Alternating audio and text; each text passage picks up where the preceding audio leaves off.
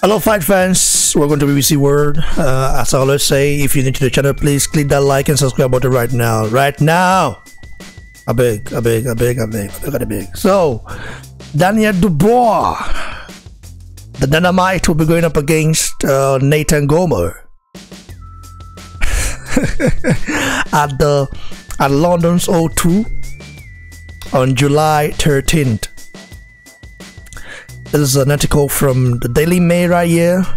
The same, newspaper company that called Anthony Joshua the son of Nigerian parents, and after Joshua became a world champion, they called him British. These guys are fucked up people. They are haters, man. They always favor you when you are doing good, but when you are doing very bad, they don't. There's people called Joshua a drug dealer back in the days, man. I can't forget it. Anyway, this is what they have to say here. They say Daniel Dubois and Nathan Gorman put Anthony Joshua and Tyson Fury to shame by agreeing to fight at London's O2 on July 13th for British Championship. First of all, this is a very badass statement right here. Put Joshua and Tyson Fury to shame, like Daniel Dubois. But is a kid. So they say even as Anthony Joshua and Tyson Fury get ready to beat up a couple of fall guys instead of boxing each other for world titles, two of the most exciting of Britain's next generation of heavyweights have agreed to put their futures on the line by fighting for the British Championship. And then Dubois and Nathan Gorman, who will clash at London's O2 Arena on July 13th, are thereby setting the kind of example which should be given by their leaders and, for the time being, their betters.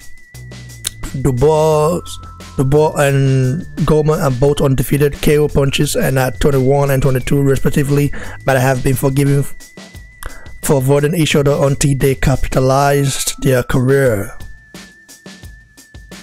Listen, I don't want to read all this bullshit bass commentary here coming from who wrote this article. Let's see. Written by who? Can't find it yet, man. Oh, by Jeff Powell. I better turn that. Carry what I'm gonna say, Chris. First of all, when I heard this news, I was very amazed for the fact that Frank Warren decided to give the fans what they want to see. I would have loved Joe Joyce and Daniel Dubois fight better, but I think this is a very good fight to measure the career of both fighters. Whoever loses this fight has nothing to gain and has nothing to lose, because both of those guys are not the top dogs in the heavyweight division, and they're just coming out. Daniel Dubois is a guy who has 11 fights and 10 knockouts, and we saw his performance against Kevin Johnson, where he went to distance, and Kevin Johnson took him to distance, and they kind of exposed his tactics. Dubois' last fight against Duchalate actually made us realize that this guy is not even ready, man. He's not ready for the likes of Efe Ajagba. Ajagba, even though he has 10 fights, will still knock Dubois out cold. Because Ajagba is a monster, Ajagba is a beast, Ajagba has already perfected his jab. Ajagba is a deadly monster, And the fight between Dubois and Nathan Gorman, that is a very interesting bout. I cannot wait for it. At the O2 Arena, July 13th, that will be very interesting. And I really cannot wait. I really cannot wait, man. Really cannot wait. Thanks to Frank Warren, Fish Eyes, who actually made this fight happen, man. This is a very good fight, and two prospects going at it. Two prospects who really want to, show who's the best British heavyweight prospect, in my opinion.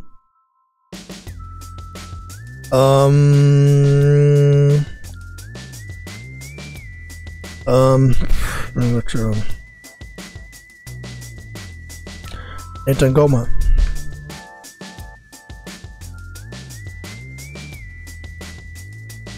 Look at the guy in, man.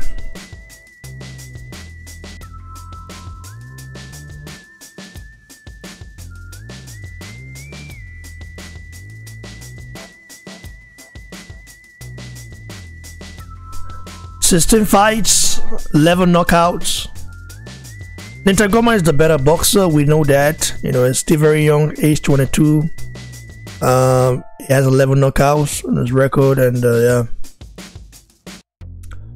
Gorman is a very good fighter and a better boxer, but we don't really know how strong his chin is. You know, we need to really know before we kind of give our opinion about it, man, because it's easy to just say it, but to do it is different, you know. So it's interesting to see what will happen, and I don't know who I should favor. I'm gonna have to break this fight down.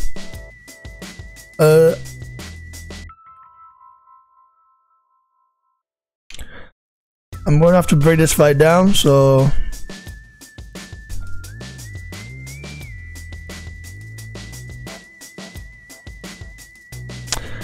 I would have loved to play this, but I don't know, man. I don't want any copyright strike. That's just the problem.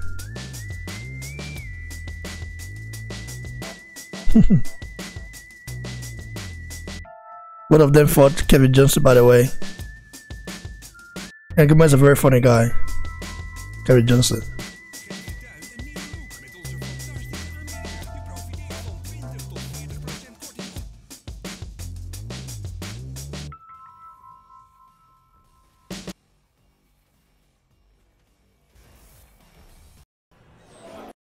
Got a tough old head, didn't he? What did you think of that one? You know, he's probably the most awkwardest person in the world to fight. He's very, very experienced. You know, he doesn't give you a lot.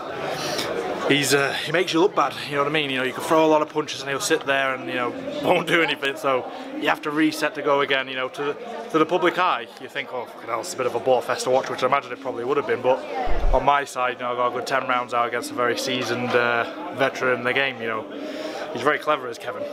So when this fight was announced for the Bowen McCrory card, which you're on now, I guess a lot of people, when Kevin Johnson was announced, a lot of people are naturally going to compare performances between you and Dubois. But you look crispy with the punches. You seem comfortable in there, didn't you? Yeah, I could have 20 rounds to be fair. You know, yeah. You pick your own pace with him. You know, he doesn't give you much to go off. But yeah, they're going to compare, you know, performances. But that's the public in it. Yeah, that's why they love boxing. He does a lot of talking. What sort of stuff's he saying to you in there? He's going like, "Come on, baby, let's go, baby," and stuff like. You know, he's definitely a character. To be fair, I'm actually a fan of him. You know, I he's a fan of him. I am. I actually am. What did Ricky think of your performance? Yeah, he was happy. You know, I went through the gears as such. You know, I'm gonna keep building on it. You know, I'm getting leaner each fight. You know, trying to get my body fat down. Don't get me wrong, I'm never going to be body beautiful. I know that. I'm never going to be ripped to smithereens, but I can, you know, harden up and stuff. So it was good. Speak of the devil. This shit, baby. This shit. You. Coogan Senior. First, I want to give a shout out to my mom, and I'm giving out a God, Pastor, Bishop, Deacon, Choir Director, First Lady, thanks and friends. My boy Bones right here, big, you know, G14, Class 5, P44 type of individual. You know what I mean? Make it do what it do, how it do, what it do, what it do. You know what I mean? You got the man of the North meets the man of the South, man of the East. You know, good fight, good everything, good fight tonight. Kevin Johnson is a really talkative man. I remember good when he before the Joshua bout, he talked about Joshua, man, and then knocked him out.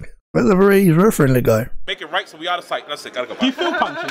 I said, do you actually feel punches when you're in there? Me? Yeah, like. Nah.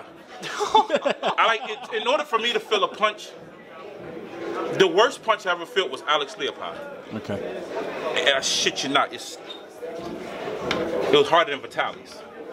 It's like this. I was due to fight him as well. And then before I came here, I had 1 week of preparation. Yeah. When they called me for this fight, I was driving from my house to New Jersey from Atlanta, 14 hours. Yeah. I got to New Jersey after 14-hour drive, kissed my mother on the cheek Thursday morning, got on the flight Thursday afternoon, and did the 9-hour flight. So I did 21-hour travel, 1 week training. Thanks to Andy Varese, I had 1 week to spar with him. So that's how we made it tonight. Yeah, exactly. I think when you think about a performance like that, though, you got to see. I mean, the fans got to see your arsenal because she was letting it all go. The jabs, the movement, the feints. Yeah. Was she trying to feint him out? I noticed you trying to feint him out. I was trying to feint him so I could get something to go. Well, that's it, guys. I think this will be a very good fight. Gorman, like I say, is a very phenomenal boxer. Still coming up, and I think he's going to make Then Dubois realized that, hey, you're not in there with a bum, you're in there with a very, very experienced guy, but he's still a prospect, so let's see what happens. I like this fight. I always like every British dust-up, domestic dust-up is always nice. And yes, a fight between Joshua would be nice as well, be huge, the biggest right now, but we know that Fury don't want no smoke with unified heavyweight king of the universe. So guys, like the video, share, and please don't forget to subscribe to the channel, and go follow me on Instagram at Boxing Blog Center. DM me, write me, talk shit about me, all good, and as well follow me on Twitter at Boxing Blog, guys. Boxing Blog. Cheers, everyone.